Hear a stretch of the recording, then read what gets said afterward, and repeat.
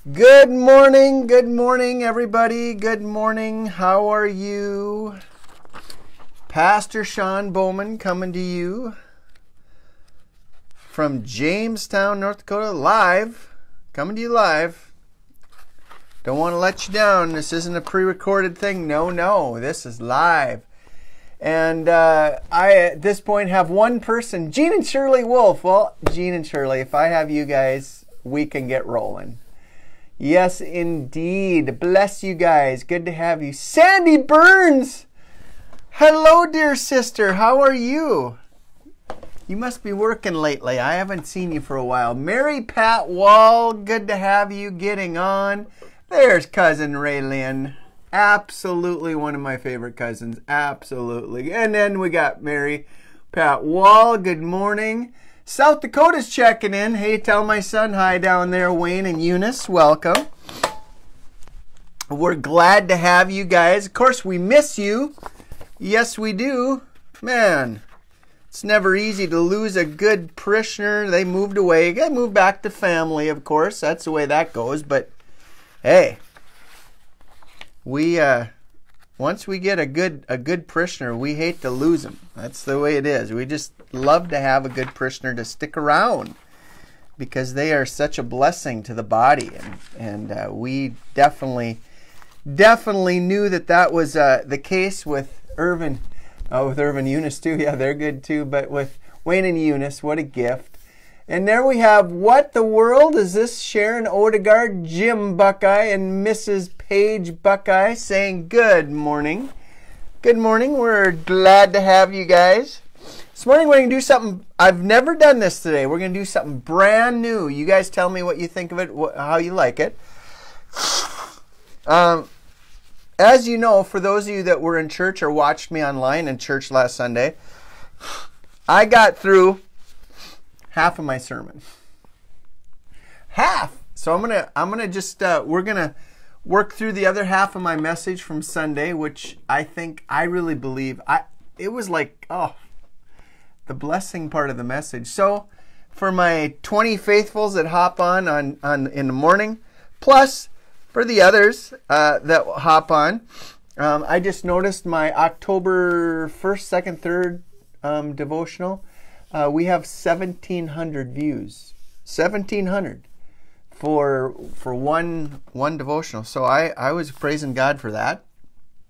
And some of them have 1,100, 1,200. Some have 700, 800. But God's hearing our prayer, and He's reaching out with the word. He's declaring the good news through us. I couldn't do it without you, because how we reach people is when you hit share and you hit like, every person on your Facebook, they are immediately reached with the gospel, and it's the best electronic way to evangelize that we can possibly do. So I always encourage you to do that, because we're seeking to win people for Christ. So I'm going to read the scripture text for today. We're going to hop into the Word, and I've got 9 people watching so far. Kind of a low number. Maybe, my mother told me maybe you should look at going back to 10 o'clock. I don't know. Maybe 10 o'clock works better. Yesterday we got going after 9:30, and I had a pretty good crowd. I don't know. What do you guys think? Let me know. If you think 10 would be better, we could do that. 9 would be better, we could do that. But I'm going to read in Jesus' name. We're going to take a look at Exodus 3, 1-14, talk a little bit about Moses. And I pray that you're blessed as we dig into this text. Hello, Shelley Lund. Bless you. Good morning, good morning, good morning. Good to have you, Shelley. Now, Moses was tending the flock with Jethro. Jethro was Moses' father-in-law. And he was a priest from Midian, and he led the flock to the far side, of the desert. It was to a place that they called Horeb, and it was near a famous mountain that we'll talk about in a little bit later, because that mountain eventually became the mountain of God. It's where God did a lot of business with the Israelites while they wandered in the desert. Number 2, there the angel of the Lord appeared to Moses, and he appeared to him in a flame in a bush. Moses saw that through the bush was a flame, and it was burning, but the bush wasn't burning up. Verse 3, so Moses thought, I need to go over and just see what's going on over there. So Moses walked over there, and he thought to himself, why doesn't this bush burn up? When the Lord saw that he had walked over, and the Lord knows your thoughts and what he was thinking, God called to Moses from within the flame, within the bush. Okay, Terry's voting for 9. Sounds good. 9 works for me. I like 9 because then I can get on with my morning. 10 is kind of right in the dead center. So he calls to him right in the middle of the flame. Verse 4. When the Lord saw that he had gone over to look, he called to Moses, and he called him by name. Moses, Moses. And Moses said, Here I am. Does that bring back any memories? Samuel, little boy. God calls out to him. Eli tells Samuel, say, here I am. When the Lord calls your name, what should you say? You know it. Good morning, Lulu. I love your little good morning clips on Facebook. Yeah, when the Lord calls your name, you too should say, here I am. Because the Lord is going to speak to you. And he always speaks to you when the Word of God is read. When God's Word is read, God is speaking. The Holy Spirit is always present with God's Word. Okay? So there's just a little caveat there. Let's go to verse 5. God said to Moses, do not come any closer. And then God said this. Now this is interesting. He told Moses, take off your sandals, for the place that you're standing is holy ground. I'll never forget one time I took Hebrew in seminary, and our professor talked about, this could be understood in a lot of ways, but what we know is when you go before the holy and righteousness of God, he wanted him to take his sandals off and to put on his best before God. And he said, Sunday morning is not about putting on a $5,000 suit. If you got 5 sweaters in your closet and you grab your junkiest, ripped up, crappiest sweater you've got and you put it on for Sunday morning and you leave your nicest one in the closet, God says to Moses, take your sandals off, for you're standing on holy ground. It wouldn't hurt any of us to put on our best pair of jeans. If that's all we have is a pair of jeans, grab your very best pair. If you got a real nice shirt, put your nicest shirt on, for it's Sunday. We're going to worship God. We go before the holiness of God knowing that we're going to expect something great. If you got a nice suit, there's nothing wrong with that. Put it on. The only danger of it is some people would judge other people because they don't wear a suit. Now we've gone from wanting to be in the presence and holiness of God to Pharisees. You don't want to be a Pharisee. You check your heart. You look in the closet and you see, what can I, when I go before God, how can I know that I am worshiping Him and I've put on my very best? So, just a little teaching. Most of you guys, you understand this teaching. It's most of the kids that are in their teenage and 20s right nowadays. They need to hear this little teaching because they're missing it. They really are. And they need to hear more of it because, yes, God wants you in church. He loves you. But there's something about the awe of God, the awesomeness of God, the holiness of the moment when you come into the sacred service. What's that mean? Well, it's when God's liturgical words are, what's that? It's when God's words of law and gospel of confession and absolution, when the work of God is present in the minds and hearts of sinners, so they can hear themselves convicted and they can hear themselves saved and forgiven.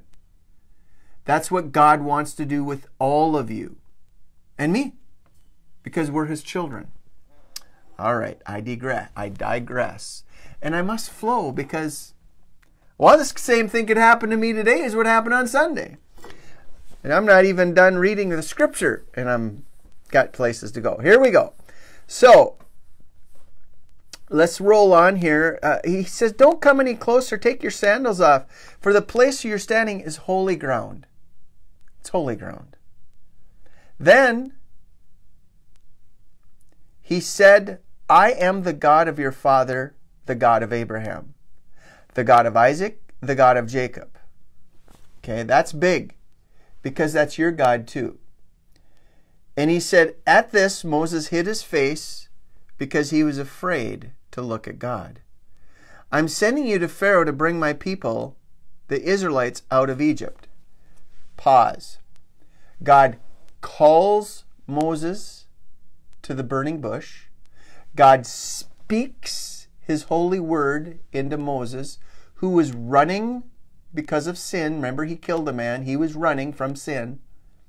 And when God speaks his word into Moses, Moses is now brought into the presence of God, and then he's sent out as God's chosen one to deliver his people. Do you hear a theme here, everybody? This is what we're called to do.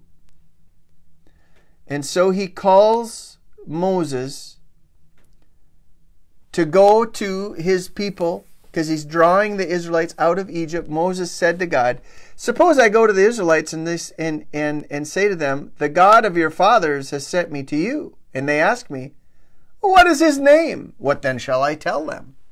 God said, I am who I am. This is what you are to say to the Israelites. I am has sent me to you.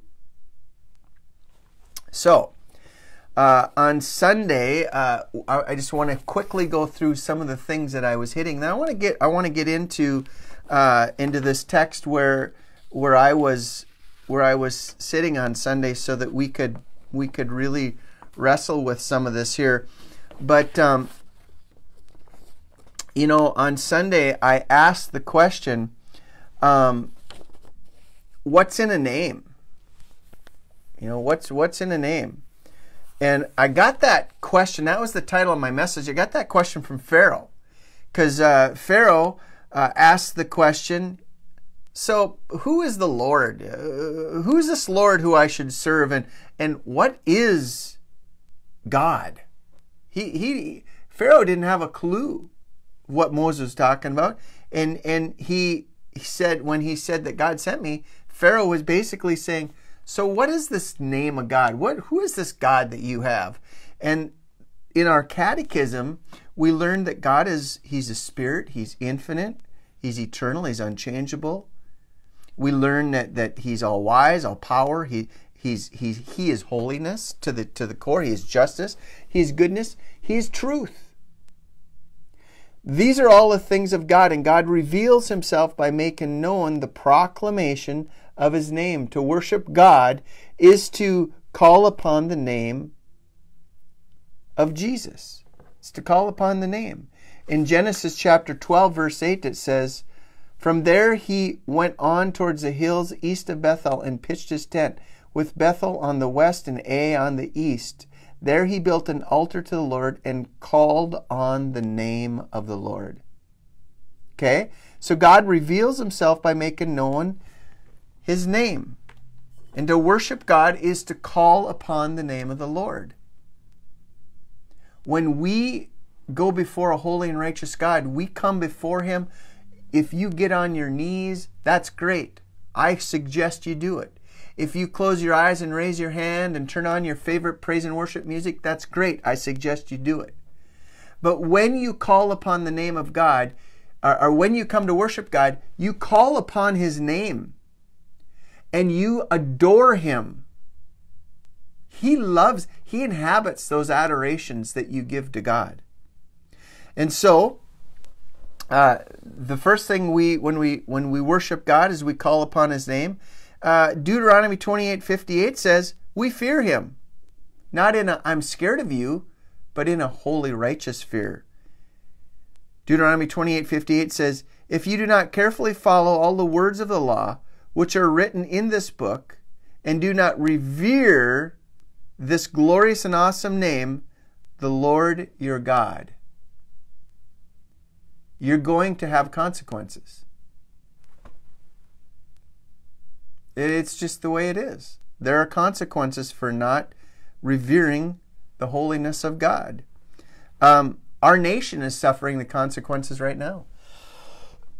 Because we did not revere the name of God in 1972, we had some justices on the Supreme Court that thought that they would step out of the law of God, disrespect the nature of God, and become judicial activists and say, you know, we really don't believe that a little human being that lives in the womb of a woman is not created by God. It's just a blob. We are suffering the consequences of taking the Word of God out of school. We are suffering the consequences of allowing filthy, soft porn on ABC, NBC, CBS, on cable news channels. Hey folks, we're not watching Hee Haw anymore. We're not watching the Waltons anymore. What happened to Little House on the Prairie? I mean, now it's all of this garbage. The two men, whatever that is, the two waitresses, whatever that is, it's filth. It's all about sex and drugs. It's deranged language, and it's being pushed by Hollywood. And we fight against it. You know, we have people that stand up and say, hey, this isn't right. We don't like this. This is wrong. And I appreciate the people that are doing that. They need to continue doing that. But the other thing I think would be very helpful is for churches across America to get into prayer. Hello, Kelsey and my dear wife.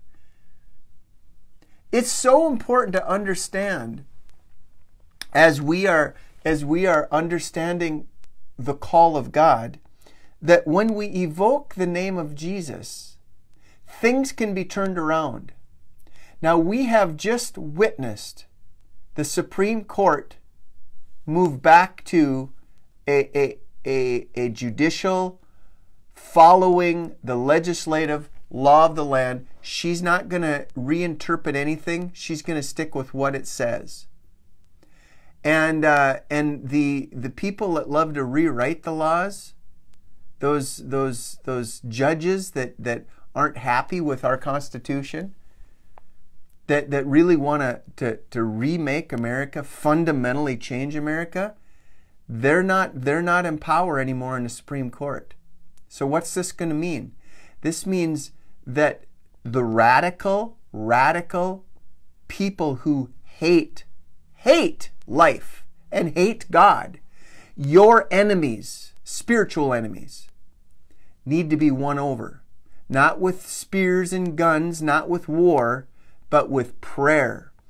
We need a revival in America. And God's people will only see revival if we don't get on our face and start crying out to God.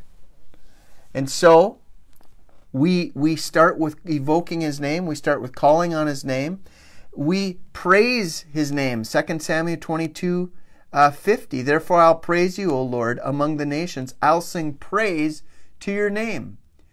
We as a nation, we sing out to God. Man, for those of you that got in on a little bit of what we did here at the beginning of this month, here on Saturday, and then we showed on Sunday morning, Rabbi Khan, and just that message to America. One of the absolute most powerful, heart-wrenching messages I think I've ever been a part of. It caused me to be proud of my nation. It caused me to appreciate who God is and what He's doing. It caused me to be grateful that I'm a Christian living in this land and that I have fundamentally, I have a right as an American citizen to call on the name of anybody I want. I choose Jesus. And then I have a right to come and teach you to do the same. And we are facing an election right now that could take all those rights away from us. We could move into socialism and quickly into communism, and we are one generation away from losing it all. That's what Ronald Reagan said, and I believe it with all my heart. And just because we got a good Supreme Court justice does not mean that our battle is over. It means that our battle begins. And we as God's holy and called people of God, we get to understand the importance of calling on His name, worshiping His name, fearing His name, praising His name, glorifying His name. Psalm 86:9. Hear this. All the nations you have made will come and worship before you, O Lord. They will glorify, you will be glorified by your name. I love it when this nation calls upon the name of Jesus. And I'm not ashamed to call upon the name of Jesus. But there will be some that will choose to go the Exodus 20 verse 7 route. And they will choose the way of wickedness. And they'll choose to take His name in vain. And the Bible says, you shall not misuse the name of the Lord your God, for the Lord will not hold anyone guiltless who misuses His name. Folks, the more I dig into God's Word, the more I realize I got to watch what I say. I got to hold my tongue. I got to check my attitude. The only way I can do that is by the Spirit of the living God, who calls upon me daily to confess and to live in gratefulness, that I get to live in a great nation. I get to live in a wonderful state. I get to have a great fellowship of believers and to worship God with you every day. I get to love you and I get to be loved by you. Man, Pastor Appreciation Month. I was blown away once again with the cards and cookies and bars and just all of the wonderful cards and gifts that you guys gave me. You blew my mind. The prayers that I know you're covering your pastor with. There's anointing in that, you guys. There's blessing in that. There's encouragement. Man, for those of you that have, you listen to me daily, but you have different churches, love on your pastor. You still have a few days. This is the time. Please. I'm one who's filled to the brim with pastor appreciation love. I'm just giving you a word. Reach out and love on your pastor, because it means a lot. Anyway, this is what God is doing with the church as we come before Him. Now, where does the power come from? Where does the anointing come from? It comes from the understanding of the name that you have been saved in, that you have been washed in, that you have been cleansed in, that you have been brought into. You see, God comes to us. Remember the scripture, Jesus leaves the 99, goes to the one lost sheep. We were the one lost sheep. He brings us back to the fold. John 6:44 says that no one can come to the Son unless the Father draws him. We know that God, according to Ephesians chapter 2, verse 5, puts the word into our heart, and He makes us alive for what? To see our sin, confess our sin, and to receive and believe what God has done for us for one big reason, so that we could enter into a serious spirit of worship every day, 24/7. I think the Christian church today has lost its way because it doesn't know how to worship God on a daily basis, on an hourly basis. And let me give you an example. When we go into the worship of God, we know what we're worshiping. We're worshiping Father, Son, and Holy Spirit, and we understand in the midst of that worship who He is and what He's done. For example, let's take the name Elohim. Elohim means God. God is the word that signifies the creative power and the omnipotence of God. Omnipotence of God.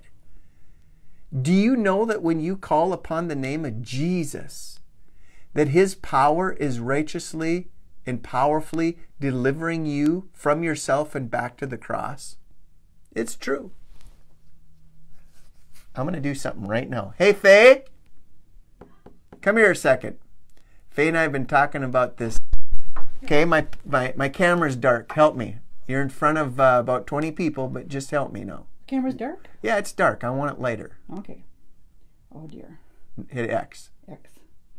Let's see. Can I take this off of here? I'm sorry. I gotta do this. Right. I'm not sure how to get it without... Oh, I'm not sure how to get out of there without... You got to keep it tipped that way. All right, let's just roll on. Sorry. No, I thought you told me you could make it lighter. Well, I did, and then you said you wanted it darker. Oh. You want to grab that thing? It is dark. Okay. I see that. Oh, it's very dark. No. There you go. Okay, want to grab that thing on the floor?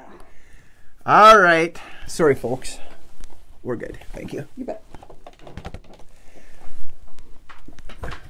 Just trying to make it a little better for you as we're rolling along here. Okay, so sorry about that. So we have the names. These names. Elohim means God. Elohim is the word that signifies the creative power and the omnipotence. It's the plural form foreshadowing the revelation of the Trinity. When you go before God, we worship Father, Son, and Holy Spirit. He is perfect. He is one. His unity draws us into the unity that will be had when we are wed to God.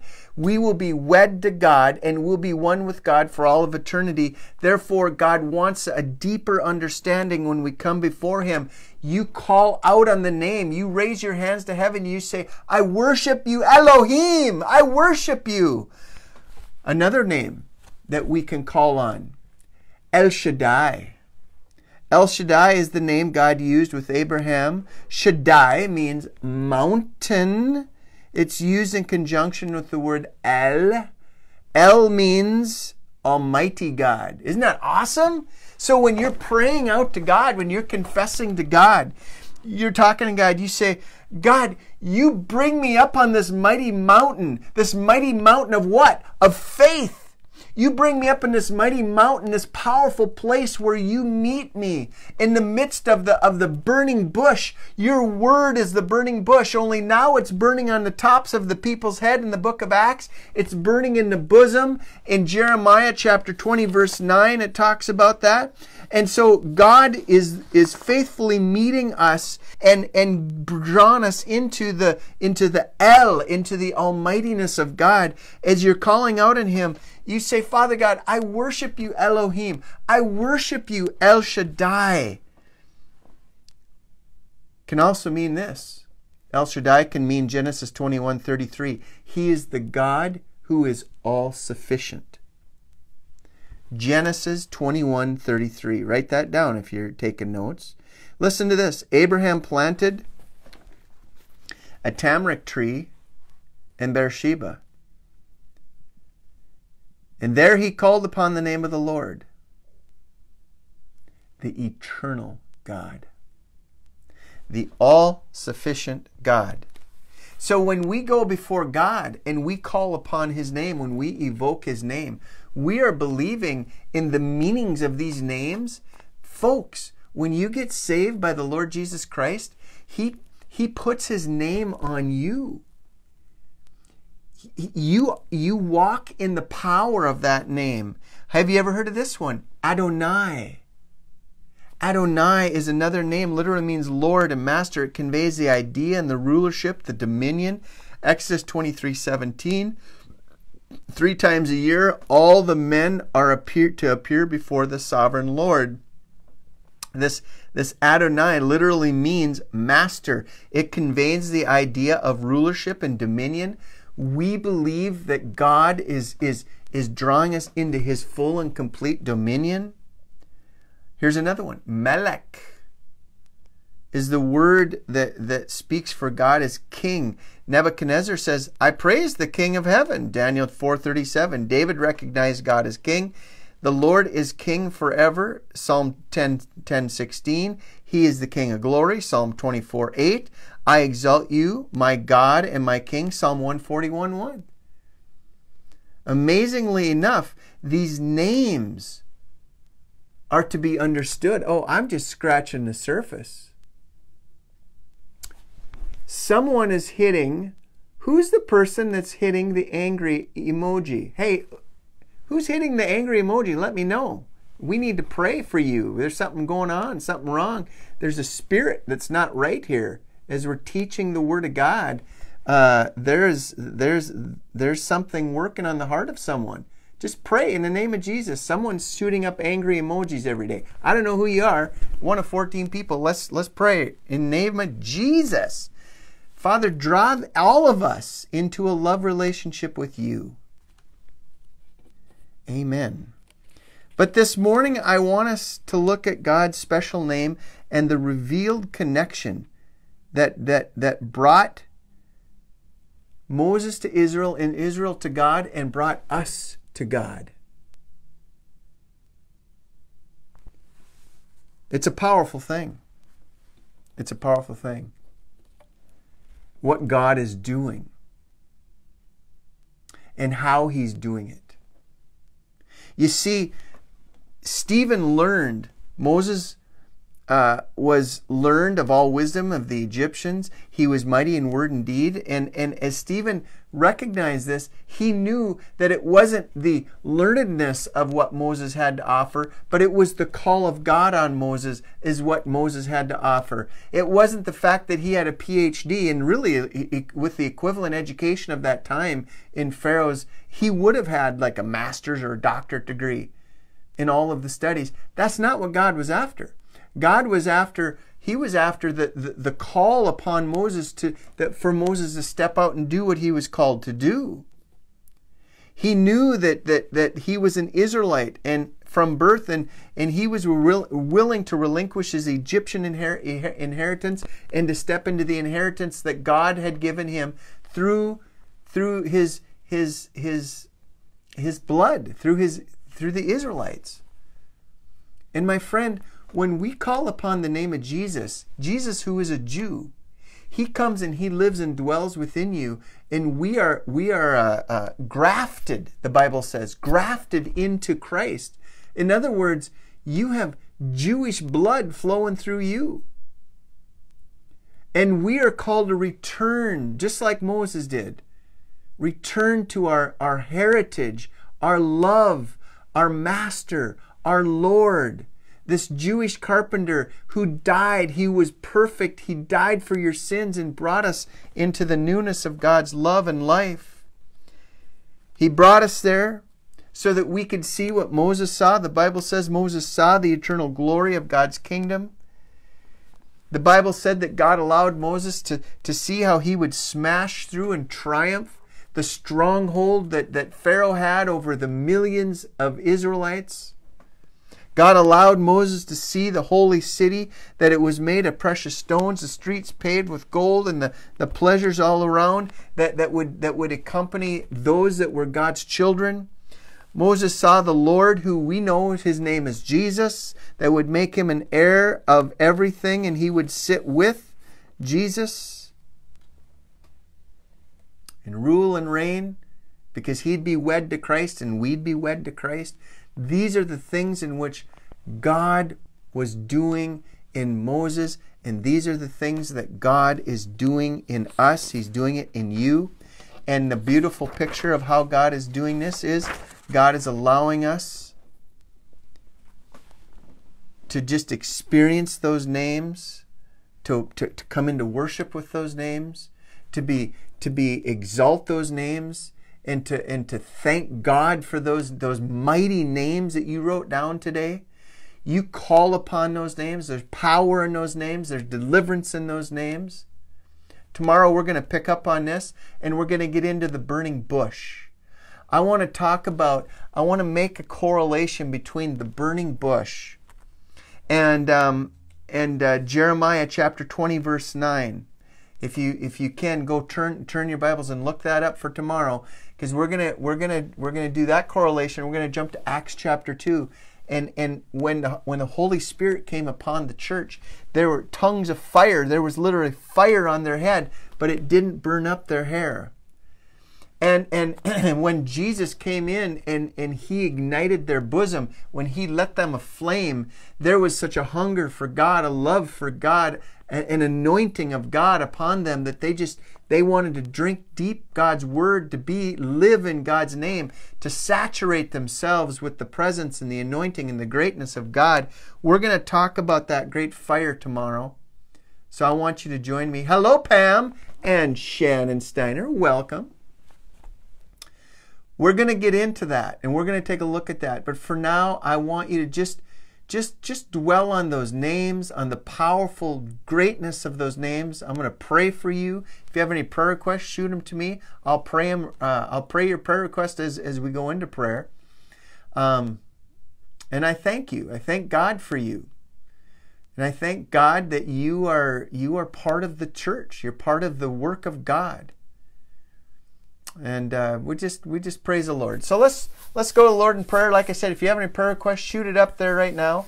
And let's just thank God and ask for God's grace and His anointing on you today. Father God, we love you and we thank you. Lord, as we pick apart this message that was partly preached on Sunday. I didn't get through the whole thing, but Father God, as we pick this baby apart and we really wrestle with the beautiful thoughts of your name, Jesus, and the significance of your name, Father God, we are in awe of all that you are and all that you do for us. Father God, how you ushered us into the covenant promise that was first proclaimed with Abraham and fulfilled through Christ on the very mountain that the burning bush was located, the burning bush that is located in the Word and in the name of God. Father God, you told Moses to say, the I Am has sent you. You drew Moses out of sin and sent him to the people that are yours. And Father God, you drew us out of sin. You spoke your name into us. You created life within us. And now, Father God, you send each of us out the same way that you sent Moses. You send each of us out to declare Elohim, that God signifies the great power and omnipotence of our very existence. You call us out to declare El Shaddai, that the name of God is great. He is a mighty mountain of faith, and He is our Almighty God. You send us out to declare Adonai, which means that God is our master and He is the one who has complete and full dominion. You send us out to evoke the name of Melech, which means God is king. He is the king of heaven as He is the king of earth, and He is my king and He is your king. And Father, help us to meditate on this. Help us to come before you today. Father God, give us the burning bush flame within our spirit to be hungry for you, to be anointed by you. Give us the people that you're sending us to. Lord, there was a specific people group that you sent Moses to, and there is a specific people group you're sending each and every one of us to. Father, we pray for your anointing. We pray for your blessing. And Father God, as my mother pointed out, I pray over the person that daily has been sending up the angry faces. Lord, your word is working on someone's spirit. And Lord, maybe they're saved and they don't understand. Or Father God, maybe they're not saved and they need to be saved. Father God, I send the Paraclete. I send the Holy Spirit.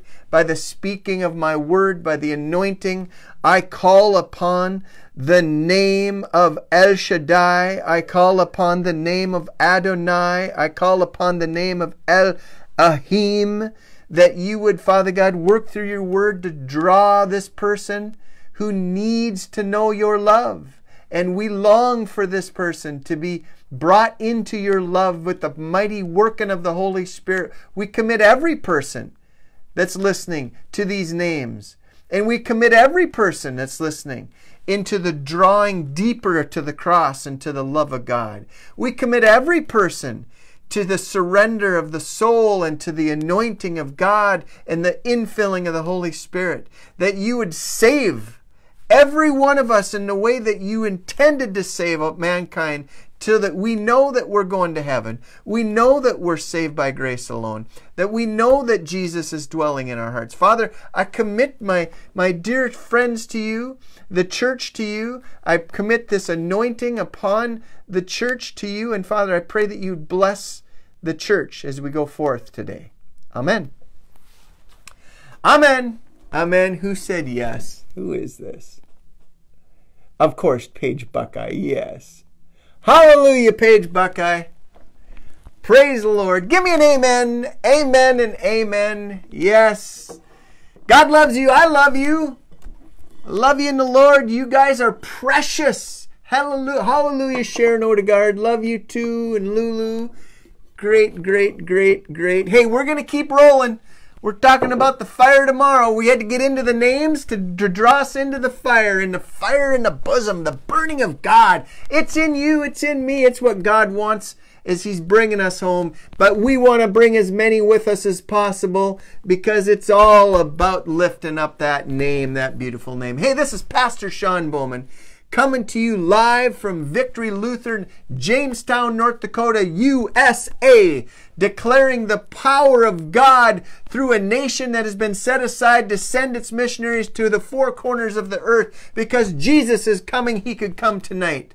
Call upon His name, trust Him through His word, and know that salvation is yours through the Son of God. This is Pastor Sean thanking you for being with me. Join me again tomorrow, 9 a.m., as we open up God's precious word. God bless.